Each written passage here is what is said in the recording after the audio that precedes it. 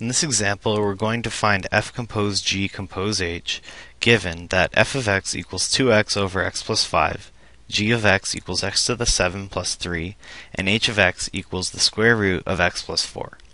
Now, this may look a little more difficult than what we have done in previous examples, but if you follow the same steps, it's really not too complicated. So the first thing we have to do is write down f compose g compose h in a different way. F compose g compose h is just equal to f of g of h of x. So we're going to start by replacing h of x with square root x plus 4, which is what it's defined as. So we get f of g of root x plus 4. Great. Now we look at g.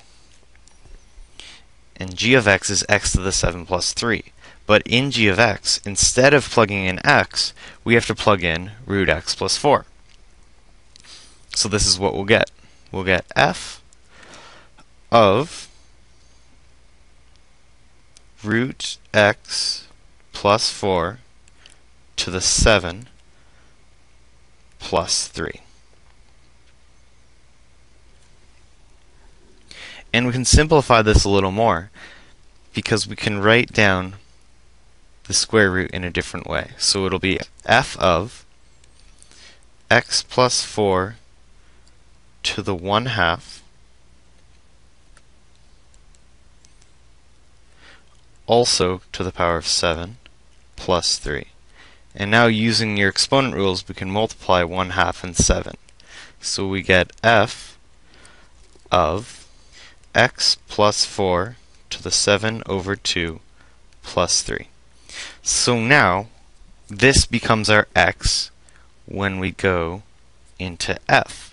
So now we have to use this function here. And instead of subbing in x, we're going to be subbing in x plus 4 to the 7 over 2 plus 3. So this becomes 2 times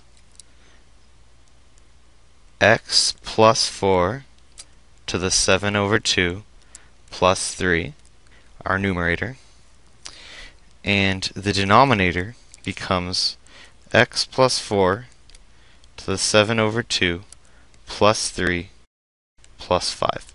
And now it's just a matter of simplifying. So I'll expand the 2 in the numerator and then add the 3 and the 5 in the denominator, and we'll be done. So this is equal to 2 times x plus 4 to the 7 over 2 plus 6 all over x plus 4 to the 7 over 2 plus 8.